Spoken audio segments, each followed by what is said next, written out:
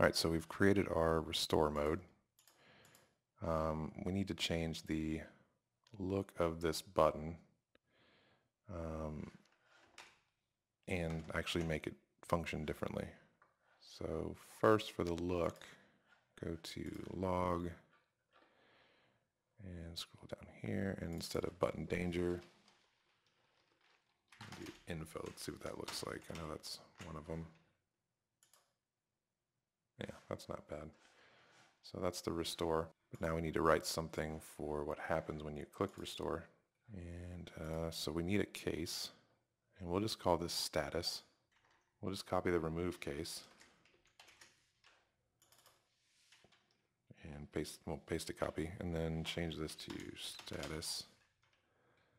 Change it to 1 and save that. Now we need to do our JavaScript for this. So, let's see, let's just copy remove and change this one to activate task. Sorry, restore task, and change the button to restore. And we just need to change the mode to status. Now for the build, in this case, the build needs to be restore because we're reloading the restore mode. Save that. Hop over to our page. Okay, so if I click this, let's cross our finger. Okay, let's see what happened there. Let's go ahead and refresh. There we go. It's because I didn't refresh. So we go back to live mode. All right, so one thing we haven't tackled yet, which you would have found out eventually, is that we have our live reload going. However, if we're in restore mode,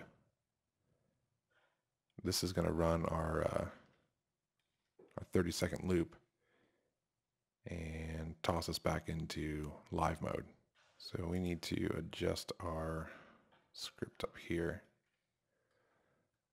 So when we do our set interval,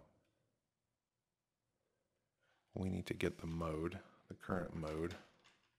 Our mode equals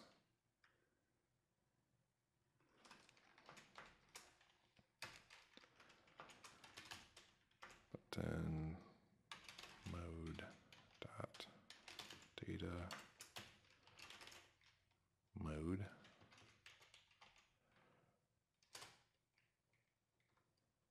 And if mode is equal to restore.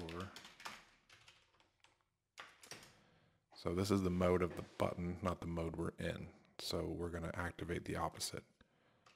So it would be this build here. So we can just drag this in here. Else,